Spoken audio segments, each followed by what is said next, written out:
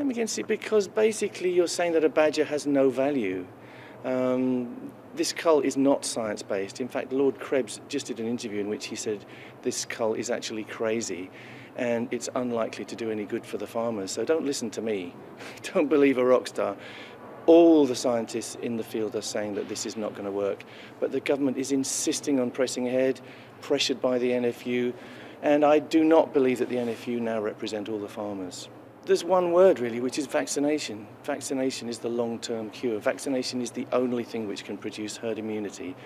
Culling is very likely to make the situation worse, and all the scientific research says that quite unequivocally. So vaccination, vaccinate the badgers, but vaccinate cows too. Now at the moment we're not allowed to do that, but that needs to be fixed. We have to be allowed to vaccinate cows. We vaccinate our children, for God's sake. Why wouldn't we vaccinate our cows? Don't tell me that vaccination doesn't work.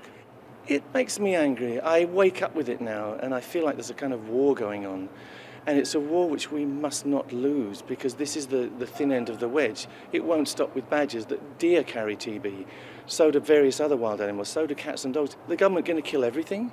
You know, you have to fix it within farming. Farming created this problem. I haven't seen any evidence to persuade me that any animals need culling. No. They use the word control. It's a euphemism. You know, these people live with killing. They talk about badger control. Badger control means killing badgers. And some of them have the audacity to suggest that it might be better for the badger population. Well, you wouldn't be killing babies if there was a lot of TB in babies at the moment. You would be trying to cure them. We should be trying to cure domestic animals and wild animals. It's not too much to ask. We now have a lot of support in the farming community from people who realise that vaccination is the only way forward.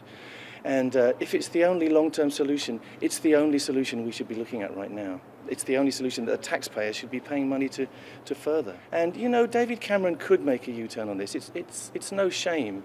You know, he's been badly advised. It's going to lead him down a cul-de-sac. And farmers are not going to benefit. That's the crucial thing.